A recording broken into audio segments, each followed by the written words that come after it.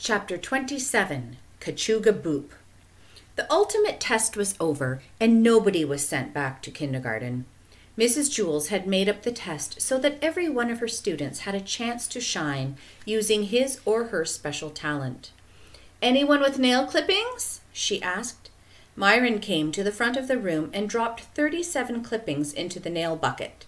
19 came from toes and 18 from fingers. He started to do the math on the board. 999,962 plus 37 equals 9. He was suddenly startled by a very loud Kachooga boop. He dropped the chalk. This was a bell nobody in the class had heard before, not even Mrs. Jules. Then came another Kachooga, followed by 2 boops. "What's it mean, Mrs. Jules?" shouted Leslie. "Everybody keep calm," said Mrs. Jules. Kachooga boop, boop, boop. Mrs. Jules hurried to the back closet. It started up again. Kachooga boop, Kachooga boop, boop. Mrs. Jules threw open the closet door and started tossing books and supplies out of the way. Kachooga boop, boop, boop. She finally removed a very large book covered with dust. "The Complete Guide to Bells," said Terence, reading the book's title over Mrs. Jules' shoulder. Mrs. Jules sat on the floor, turning the pages until she got to the index. The Kachooga booping continued, making it difficult for her to concentrate. She found it.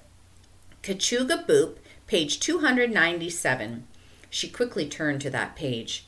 Suddenly, a loud boom shook the classroom. The lights went out. This time, nobody screamed. They were too scared. Mrs. Jules lit a candle. In the flickering light, she read aloud from page 297. "If you hear a Kachooga followed by 1, 2, and then 3 boops, you should—" She stopped and blew a cloud of dust off the page, then tried to find where she had left off. 1, 2, and then 3 boops. You should run for your lives. A cloud of doom is about to destroy everything." She dropped the book. "Everybody, outside," she ordered. Another boom shook the classroom so hard that the clock fell off the wall. The children ran to the door, but it wouldn't open. "The paperclip closet must have fallen over," said Damien. "It's blocking the door." "Paperclip closet?" asked Mrs. Jules. She glared at Jason. "Sorry," he said. Jason couldn't keep a secret. Todd, Mauricia, Damien, and Allison all pushed together, but the door wouldn't budge. "Let Stephen in there," urged Kathy. "He's been doing all those push-downs." With Stephen's help, they pushed the door open. Sirens wailed from the closet, which lay on the ground. A smoke screen filled the area. In the light of Mrs. Jules' candle, they could see that the chains and steel bar had been shattered. Paper clips were strewn all over the floor. Benjamin and Rondi started picking them up. "Leave them!" shouted Mrs. Jules. Now they knew it was serious. Mrs. Jules told everyone to hold hands as she led the way down the staircase.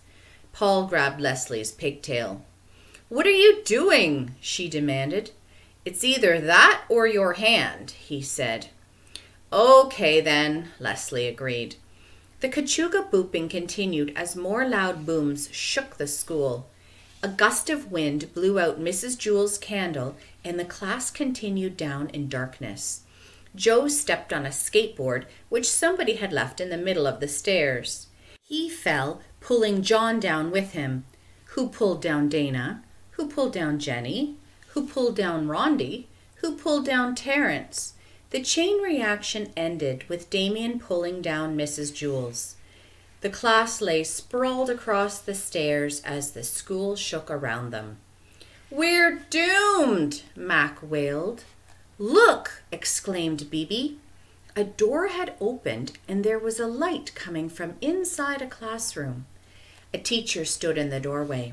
"Quick, come inside," she beckoned. "You'll be safe here."